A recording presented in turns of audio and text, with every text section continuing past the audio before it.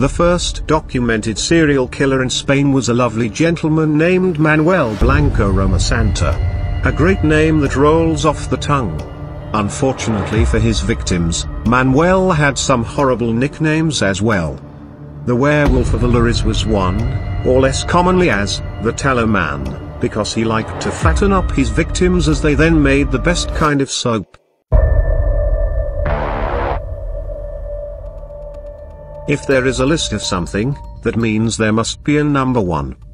The Werewolf of Spain, or the Tallow Man, were the nicknames for Spain's first serial killer, a tailor named Manuel Blanco Romasanta.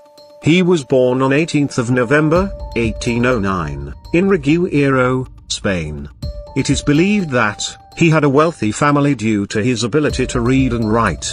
Originally, he was thought to be female and was named Manuela. He was raised as a girl till the age of 6, when a doctor reassigned his sex. At the age of 8 the family legally changed his name. He stopped growing as an early teen, and was quite short. He became a tailor and married, settling into a normal life. But then his wife died, and for reasons unknown, he decided to take on the life as a traveling salesman. He traveled all over the Spanish and Portuguese towns and cities selling his wares. In 1844 he was charged with the murder of a constable of Leon named Vicente Fernandez. The constable was seeking for Manuel to collect a debt.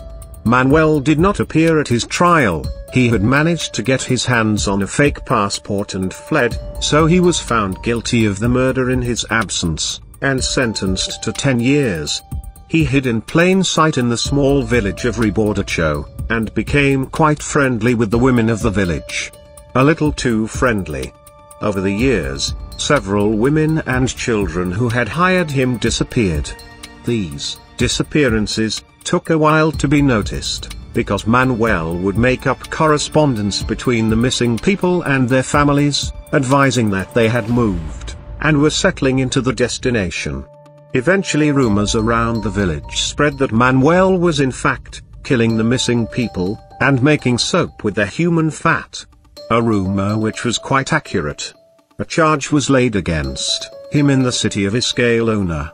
He was arrested and brought to trial for the murder of 9 people. Manuel made the extraordinary claim during his trial that he was infected with a disease of mythical werewolves. Even more extraordinary, the case was taken seriously. He admitted to 13 murders, stating that a curse had been laid against him, and he killed them after he had transformed into a wolf. In his words, he stated, "The first time I transformed was in the mountains. I came across 2 ferocious-looking wolves.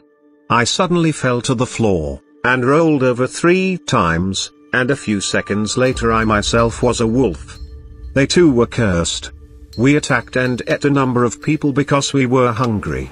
The prosecution asked Manuel to prove his words by turning into a wolf during the trial.